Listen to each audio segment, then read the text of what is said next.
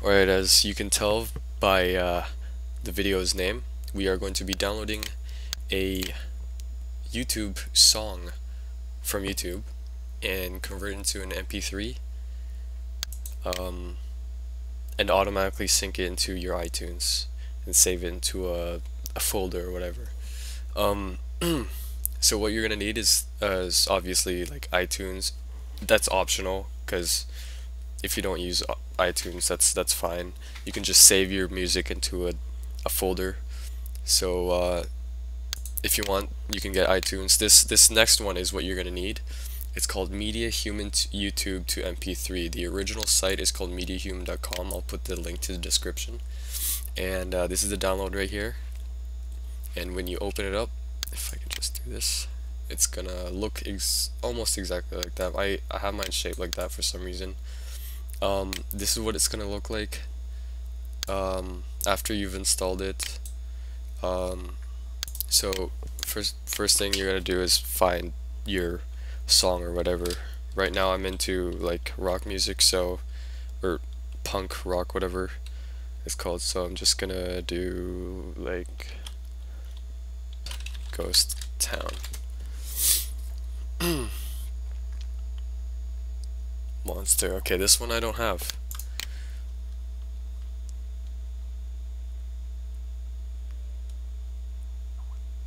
Right, whatever. Okay, so this is what you're gonna need.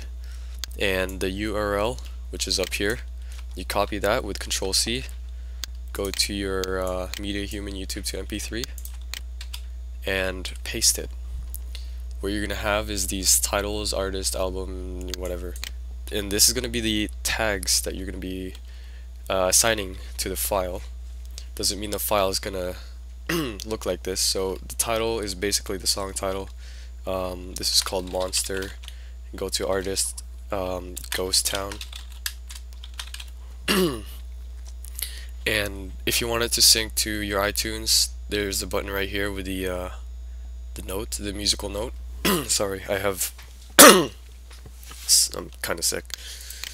If you want to add more preferences, you can go here to the cog, press preferences, and it's obviously going to open your iTunes if you want it to sync.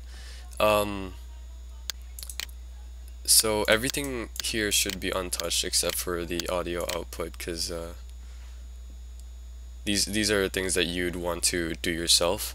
The audio output, if you want to put your songs into a folder, you can just like, I don't know, make a folder here. Press choose, go to wherever you made your folder, and then that's where your songs are going to be saved. File name template, you're gonna want to keep that as title. Convert to MP3, keep that. This is the iTunes part. Add to iTunes. The playlist, you can make a playlist here by, like, if you don't have your playlist in the list here, you can just make it up by, I don't know, just typing it, and it's going to make it up in iTunes. Right now this is a rock punk kind of thing, so I'm gonna put it in the rock/punk playlist. I don't think you want to delete the downloaded file, because you're gonna want to keep the song right after. Everything should be fine after all of this. Press apply, okay, and once you've done all the settings and stuff, you just press this down button thingy, and it's gonna download your song for you. And what that's going to do is it's going to add into your music library, and for whatever playlist you put it into, I put it into the punk/rock part, it's going to save in here also. So you don't have to do all that editing tags and stuff, or you're not gonna have, you know, the file name on your iPod or your iPhone instead of the song name. when the song is playing. Um, it's going to have the actual it's just only going to have the actual song name, not just the file name, so it doesn't look that bad onto your on your currently playing. And it's easier to look for songs when you're doing it like this, because you can find your song name and just play it from there. You don't have to find the file name instead.